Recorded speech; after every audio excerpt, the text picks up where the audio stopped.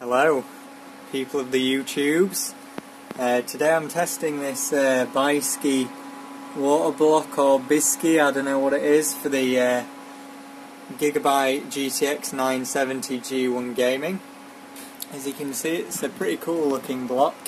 It's got the Gigabyte eye on it, engravings. It's a nickel and plexi block, so yeah, it's pretty nice really.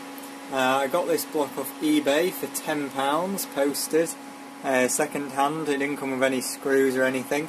It just came with the fittings which are on the back, the plugs, and some smaller fittings which I don't use. I've used my own fittings here. So I thought, to be fair, the cooler on these cards is pretty good. Keeps the card at about 60 degrees. This here is the stock cooler for it, as you can see. Triple fans. 4 heat pipes. It's pretty decent cooler.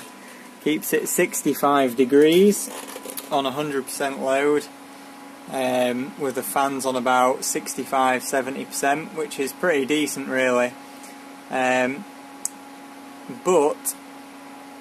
I wanted to try underwater, so I got this full cover block. Like I say, it was only £10, so it's pretty cheap. So I've been running Unigine Valley here on it for a while.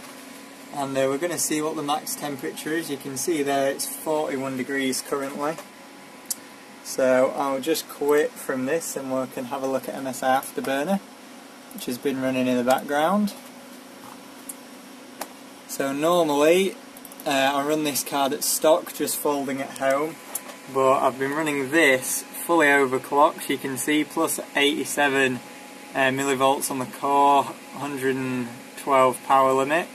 We're running at just under 1550 megahertz on the core, 1547, and on the memory, I need to open GPU-Z because MS Afterburner doubles it, running at 1912 on Hynix, which is fairly standard. So it's been running for ages. You can see there it's completely stable at these settings. It might even be able to go a bit higher. And the maximum temperature that it has reached is 41 degrees, like we were seeing there. It's been on for ages as this card. Power limit's not too high either, which is good. So it has been running Unigine Valley just at 1080p. So it's been pretty good, really. So that's a Bykski water block. Now, it didn't come with any instructions, so I just used the screws that were in the heatsink, and I haven't got the back plate on. It's just plain PCB at the back, which does make the card a lot shorter as well. But yeah, overall it is a pretty decent water block. I'm quite surprised how well it's performed.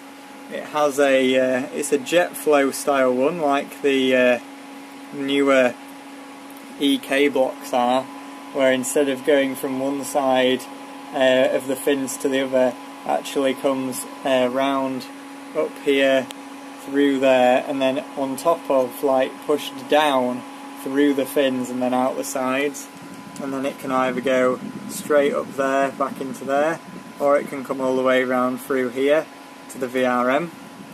So yeah, it's a pretty good full cover block overall really. It looks great as well, very shiny. Now it has got a few stains on it, because obviously it's second hand. I've noticed there is a crack, I don't know if you can see, just there, but the crack is in the metal of the block, not the actual plastic itself, which is kind of weird, but seems to be performing okay, and obviously it's not leaking water anywhere. It's been on for nearly an hour now, so yeah, it's a pretty good result overall. I don't know whether it'll improve my max overclocks on this GPU at all, because I've tried it underwater with a monoblock just over the GPU core with a fan blowing on the VRM. But I'll have a go at that now and see what it can do.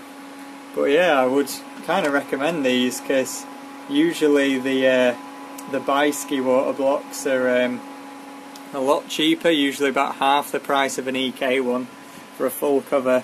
And to be honest, the performance versus the air cooler is pretty good, and I think even compared to an EK block or a heat killer block, it probably perform about the same, maybe 1 or 2 degrees worse, but I mean it's like half the price. I'm running my usual 1080 radiator setup, but with only 7 fans going, and obviously the pond pump which is in the cool box. So I do have plenty of cooling, but I wouldn't have thought it'd be much worse than any other block really. So yeah, I'd actually recommend one of these for anyone who is looking to get into water cooling. So I suppose I'll try and overclock it a bit higher, see if I can beat some scores, and if not, I'll see you in the next video.